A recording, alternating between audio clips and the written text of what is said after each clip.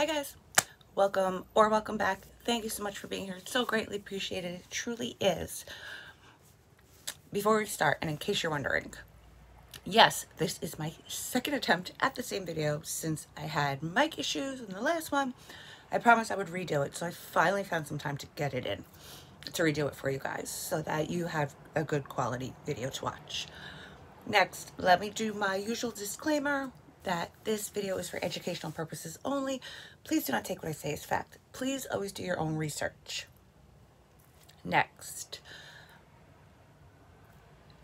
let me just put it out there that this video does cover some pretty heavy, gruesome topics. So if you think that might be too much for you, I would probably suggest that you click off of this one and you come back to the next one, because I prefer that you take care of yourself first.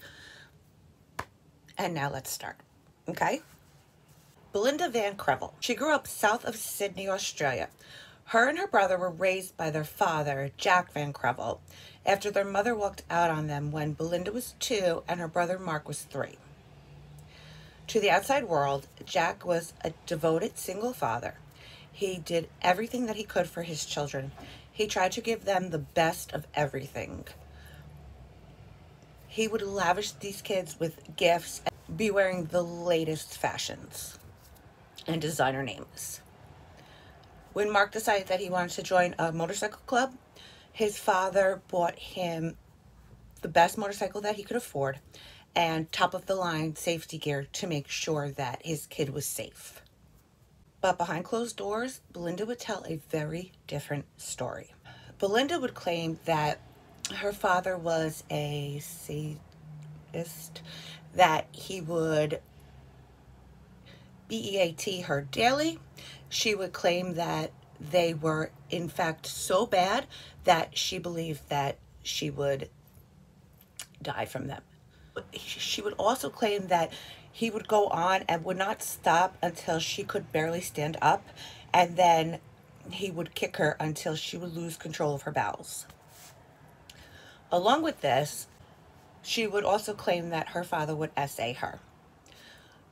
But her claims would not end there, okay? Belinda would also claim that he would BEAT and SA her brother Mark on a daily basis, and that the ABUSE that her brother had to endure is the reason that he became a serial KILLER, saying that Mark is not responsible for the things that he did. Rather, it is her father who is to blame. He's the one that should be in jail, not my brother. Belinda blamed her father and was set on revenge. Saturday, June 13th, 1998, at Lake Lawara, in Australia's seaside state of North Wales, the Conahuka Road corner shop was closed. This was very unusual because the shop owner, 60-year-old David O'Hearn, promptly opened his shop every single day at 7 a.m. Lake Lawara, I hope I'm saying that right, I don't think that I am, translates to a pleasant place near the sea, and it is said that that pretty much sums it up. Because David was such a creature of habit, a family friend alerted David's family when he failed to show up to open the shop. David lived alone, so his sister Chris went over to his house, and when she arrived at David's townhouse, the door was unlocked, and she would walk into a horror that she could never unsee. David was laying on the living room floor, right by the front door.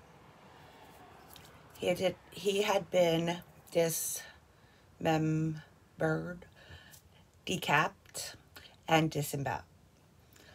His intestines were laying on a silver tray that was close to his body. His dismembered hand was on the sofa, and a pentagram was written on the wall in David's blood. David's sister would obviously call 911, and when first responders arrived and they first walked into the scene, they went into the kitchen, and when they went into the kitchen, on the counter, they saw David's head staring back at them. David's family could not even begin to think who would do something like this to him because he was just so beloved. He always tried to help people. He was the type of person that if somebody came into his shop and they were unable to pay for something, David would just open up a tab for them, no questions asked, and they would just pay him back when they could. That's the kind of guy this person was. He was a good-looking, sun-tanned man with a great smile. His family did believe that he was homosexual, even though he never actually came out and admitted it, and he never openly had a boyfriend either. But either way, his family wouldn't have cared. They just loved the shy, sweet David. The last time that David was seen was on June 12th.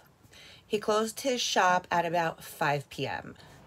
At about 5:35 p.m., he ran into a friend of his 89-year-old mother. He told his mother's friend to let her know that he would be by to see her the following morning, to visit her and to check up on her, and that he loved her. After that, he got in his car and he went home.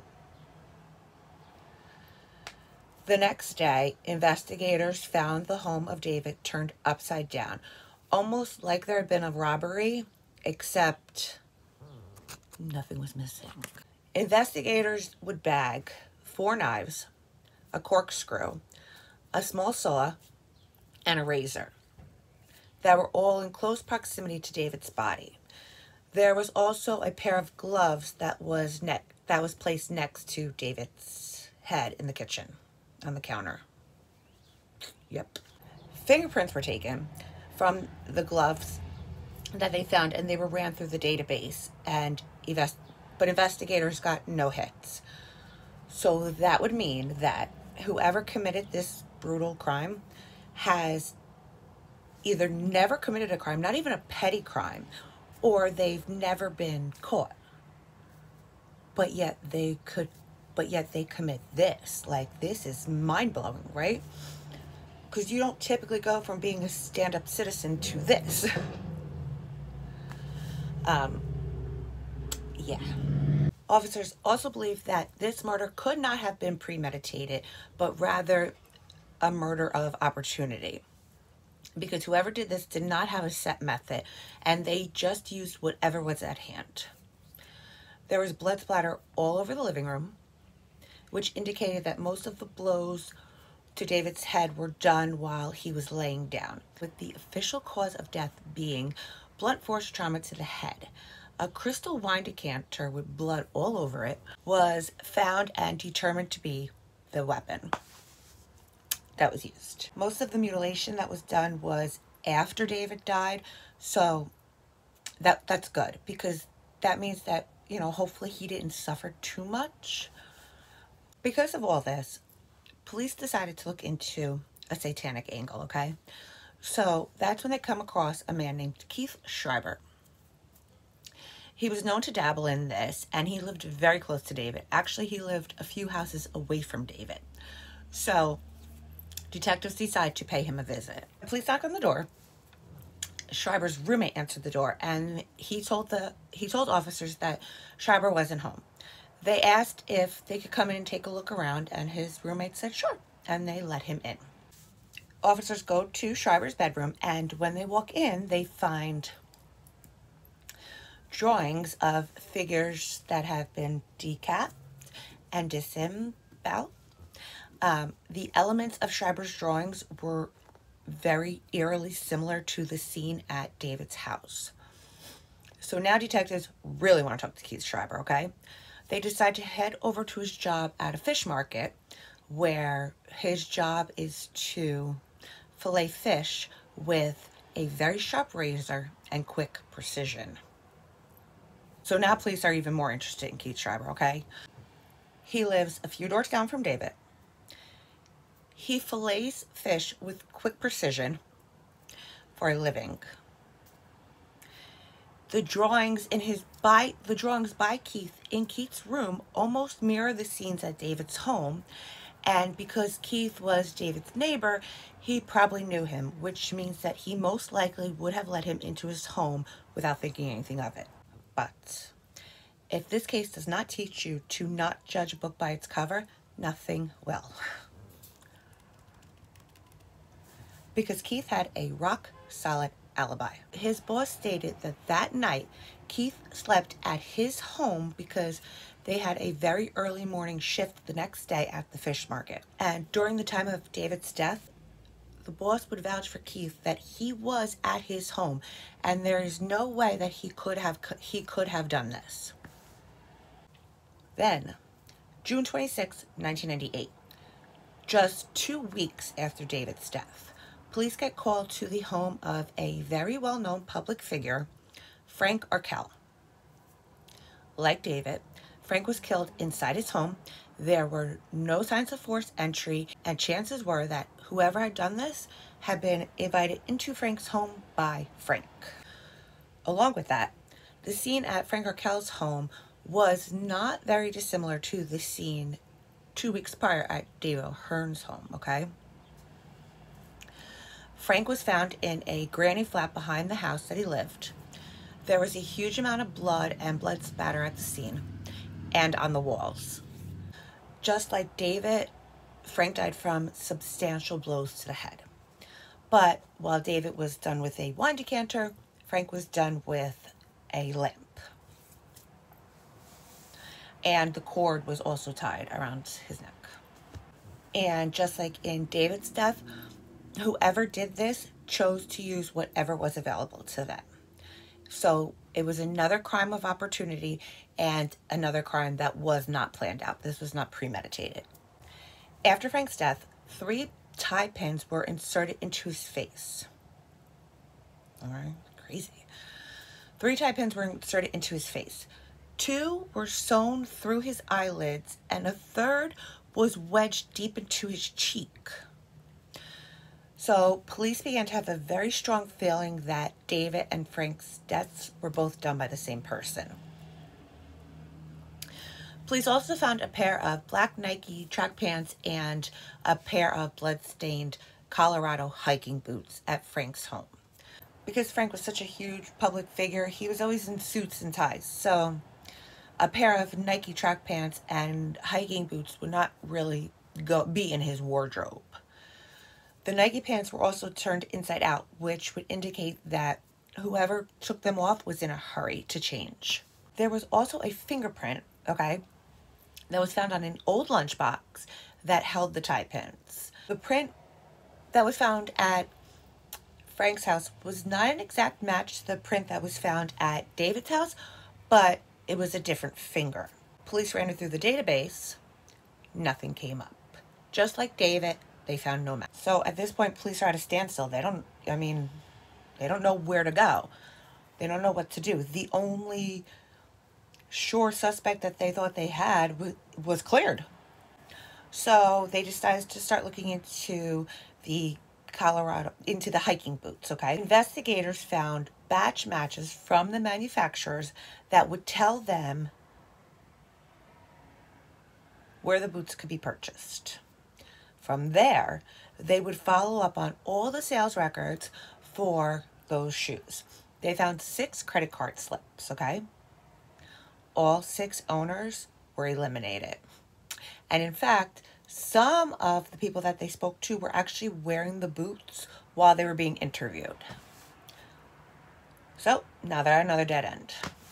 This would mean that whoever the person was that left the boots at Frank Arkell's home had paid for them in cash, which means there's literally no way to track it down.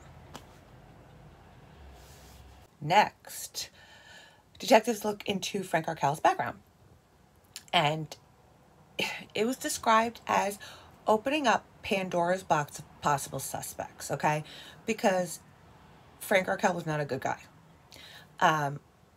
Or allegedly not a good guy, I should say, because he did get acquitted. At one point in time, Frank Arkell was known as Mr. Wonderful because of everything that he had done to promote the city as a politician. But then that was basically crushed when he was charged but acquitted of essay crimes that involved boys and men. It was reported that he would slip them something and then essay them. After his acquittal, though, even more people would come forward with similar claims and charges against him, all of them relating to being a pedo and child's PRN.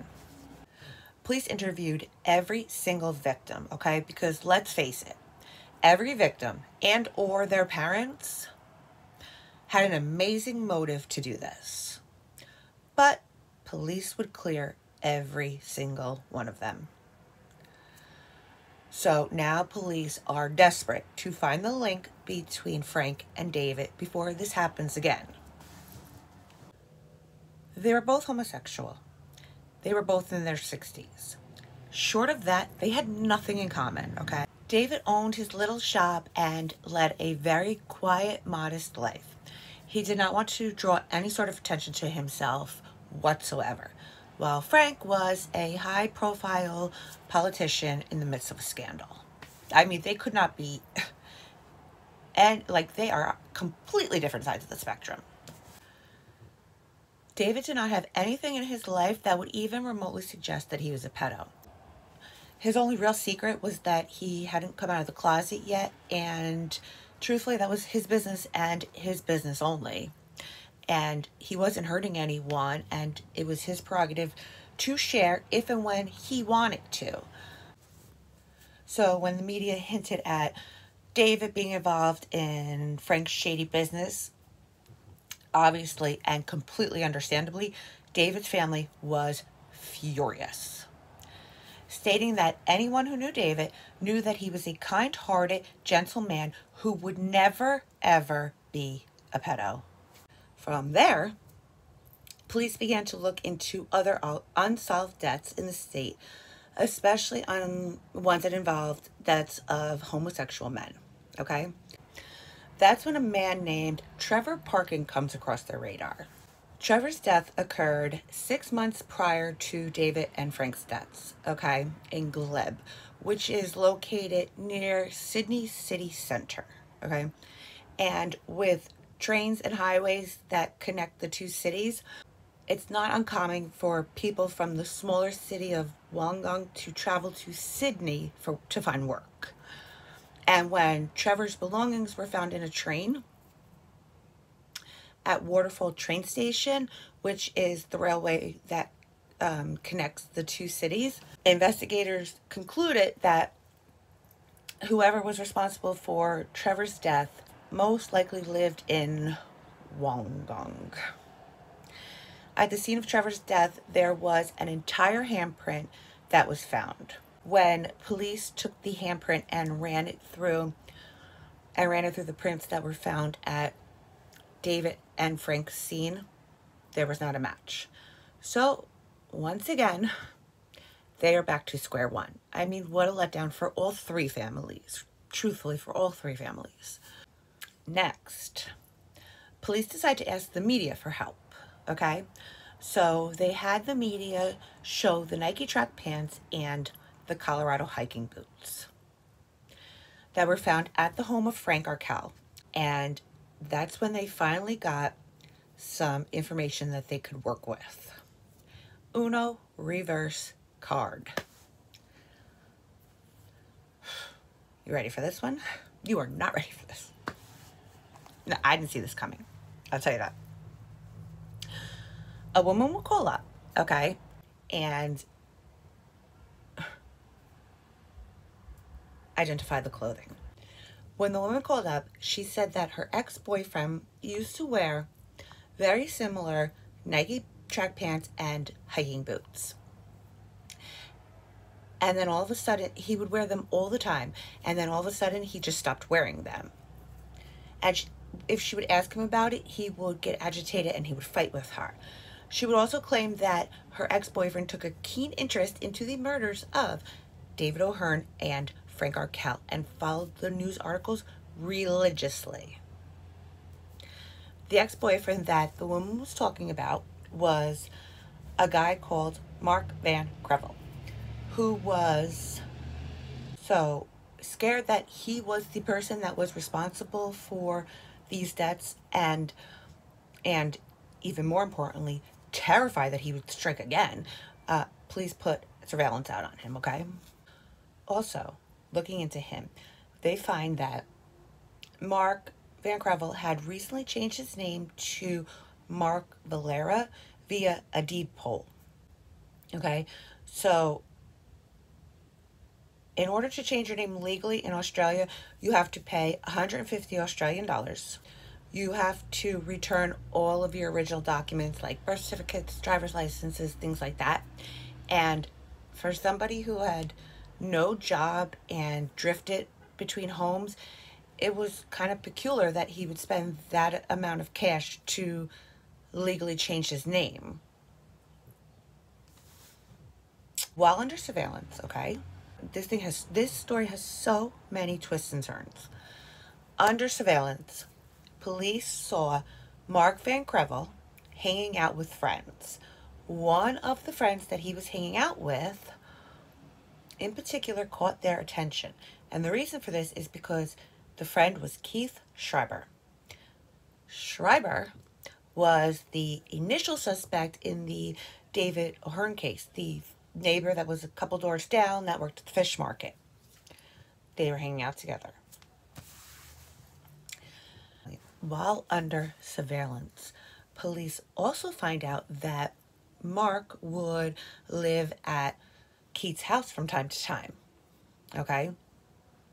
And they find out that the person who opened the door that day to let them in to search Keith Schreiber's home was indeed Mark VanKrevel Valera. Was indeed Mark Valera. Ain't that some shit?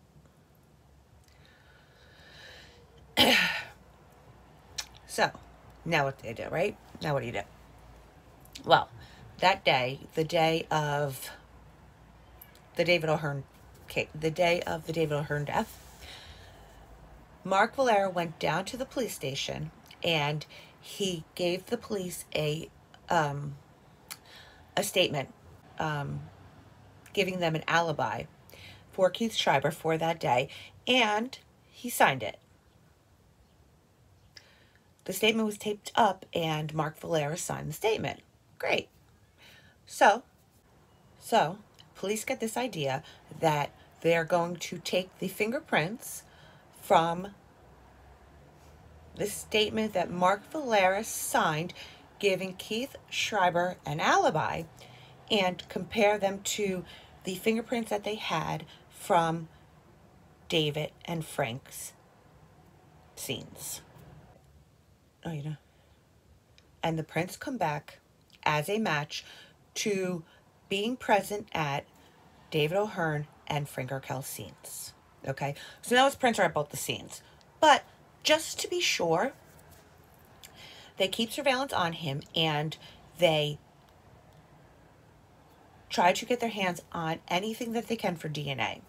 They do that all the time, really. Like if you throw, you know. So when Mark Valera throws out a soda bottle, police collect it, have it tested for prints, and the prints end up matching to the alibi statement as well as the prints from the crime scene. Done. They have their guy. So all they need to really do now is build a case and arrest him. As police are getting ready to close in on Mark Valera, he walks into the police station. He turns himself in. He walks into the police station, he confesses to everything, and he turns himself in. At his trial, Mark Valera claimed that the motive for it was due to a homosexual advance that both men made towards him. Okay? So he basically says that both of these men made homosexual advances to him, and that triggered memories of when he was a child and his father would essay him, and claimed that this would cause him to snap and kill them. In the end, the jury ended up rejecting Valera's homosexual advances. Okay, August 18, 2000, shortly after midnight, Keith Schreiber would arrive at the home of Jack VanKrevel. He would enter the home through an open window and grab an axe that was found propped up against a garage door. He would enter the room of Jack VanKrevel, stand over him, and say, "You effing pedo, you'll never touch another kid again." Why did you want your father dead? Why? Because of the damage he caused. So you blamed him for all the monstrous things that Mark did? Yep. Mark's innocent. Mark's the innocent one. He was the victim. Not David O'Hearn, not Frank Arkell, Mark. Then he would begin hacking at Jack VanKrevel, yelling at him, "Why won't you just die?" Schreiber would leave the room and he would come back with a fire poker to finish him off. He would strike Jack 25 times till he was finally gone. After that, he would get a knife and he would hack him another 16 times. Okay? The whole time that this was going on, Belinda and her 2-year-old daughter were in the bed together listening to this happen. Her 2-year-old daughter asked her, "What's happening to Poppy?"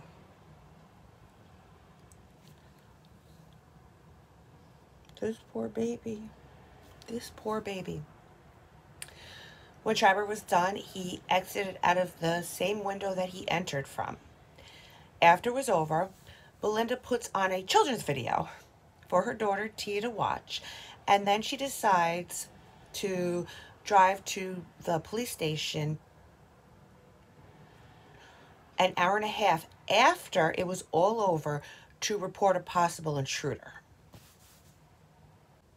So, police go out to the home of Jack and they find his body kneeling beside his bed. There's a huge amount of blood on the bed and the curtains. And the three weapons are laid out very neatly on the bed. Belinda tells police that she believes that Keith would be the type of friend that would do this to her father for her brother. So she's basically setting the stage for my brother Mark asked Keith to do this for him as a favor because my brother and Keith are best friends. Taking zero blame for everything. But police are not picking up what she's putting down. They're not buying what she's selling, and I will tell you why. She was very calm the entire time, talking about this, talking about the murder of her father. She shows no emotion, even though this just happened, okay? It doesn't take police very long to find Keith, okay, and arrest him. It takes even less time for Keith to admit what he had done and why he had done it. Is there anything you can tell us about the incident that occurred last night with Mr. Jack VanKrevel? I'm done it. Within 24 hours, police arrested Schreiber, who quickly buckled, convinced he'd rid the world of a dangerous. I told him this is for Mark. Bastard. You'll never look at the kid again. Keith certainly wasn't. Think you'd ever gone out with Keith, Schreiber? No, I never even thought about it. You ever had any relationships with him?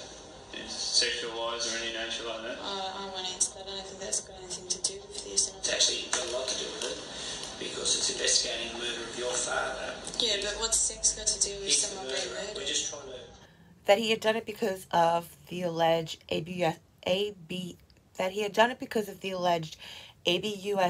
that Jack had done to Mark and Belinda over the years. And I truly think that he truly believes this. He really does believe this. That much I have to give the guy. He does.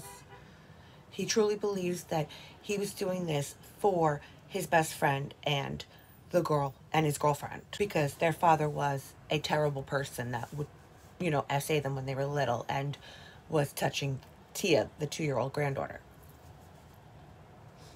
So Because the evidence fits Keith's version of events, his trial is short, sweet, straightforward, straight to the point. He ends up being sentenced to 16 years, okay? But police still are not convinced that Belinda was innocent, right? Even though she steadfastly denies any involvement. First off, why didn't she call 000, which that's their version of 911, Australia's version of 911? Or why didn't she run to the neighbor's house? Think about it. It makes no sense. Nobody would do that. Jack VanKrevel's ex-wife and Mark and Belinda's mom, Carol, showed up back into their lives shortly after Mark was arrested. And Carol, the ex-wife, had actually warned Jack days before his death that he was in danger and that his daughter had put a $2,000 hit out on him. And he didn't take her seriously. He didn't believe her. But according to Carol, Belinda told her everything. That the plan was for Schreiber to hack him into little pieces and throw his remains into the Kiama blowhole, which is a scenic coastal town about 30 minutes away from him. Police also found evidence that Belinda had given Keith money. And although she does admit to giving Keith money, she denies that it was for murder, that it was to murder her father. And you can't prove it. They can't prove that it was. In the end, Belinda ended up getting 6 years for the solicitation of her father's murder and was released from jail in June of 2007. After her release from prison, she would receive almost $200,000 from her father's estate, stating that, and she would state that all she wanted to do was to just get on with her life. Walking free, a second chance. I just want to get on with my life. And soon after, Belinda VanKrevel fell in love with carpet salesman Marshall Gould. They had a little boy, and it seemed Belinda could finally be happy. Though not for long. I just remember her eyes, they just went black. Just went like that. It's just, the colour of her eyes just disappeared. Just like that, it was just black.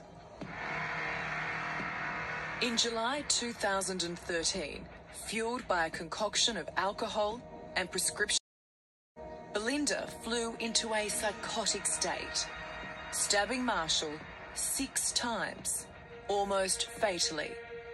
She just started belting straight into me and telling me she wanted to kill me, and I couldn't work out what was going on. And then she ran to the kitchen and she grabbed a knife and she came running out of the kitchen. She just started with, "I'm going to effing kill you, Jack." Jack. Jack. The name of her father. The name of her father. When she first fell. Wayne Gould, Marshall's father, rushed his stabbed and bleeding son to hospital. In the morning, I get a phone call. "Where's Marshall?" And I said, "Marshall's in hospital." "What's he doing in hospital?" She had no idea. No, none at all. I said, "You tried to kill him last night." "I wouldn't do that." "No, I wouldn't." I said, "You did, you stupid bitch. You tried to kill him. You stabbed him about 10 times. Nearly lost his arm." So then she's in tears. She did not remember any of that. She remembered nothing. Does that scare you that you've got no memory of that? That did, yes, it did. I woke up in the morning and I was just horrified. I didn't know what had happened. I just woke up and I had my son with me and there was blood everywhere. And she would end up serving 2 years for that. She would end up serving 2 years for stabbing Marshall. This chick keeps getting away with shit. I don't know. She keeps getting away with shit. Mark Valera is still serving his 2 life sentences. After Belinda got out of jail the second time from stabbing her baby daddy, she sits down for an interview. The person conducting the interview hands her the book from Mark's nightstand, and when she tells her to look down the list, and Belinda sees her name on her brother's hit list as one of the victims. I don't know if you've seen this. This is the book that the police found at Mark's house. Do you want to have a look at it? The A to Z of... I'm just glad that you have something of his that I could... It's quite sad. Have a look down that first column at the names. There's a lot of names here, yeah?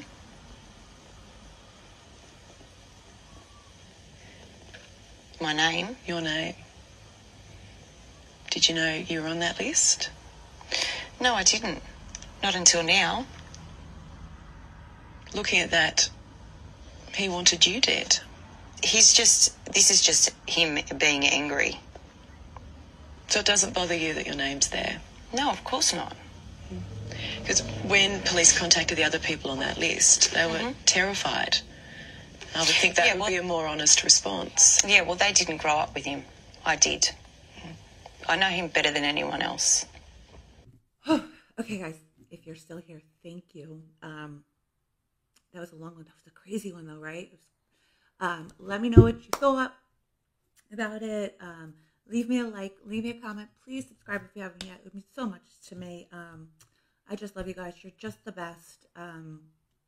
If you have any suggestions, leave them down in the comments. And I will see you guys next time.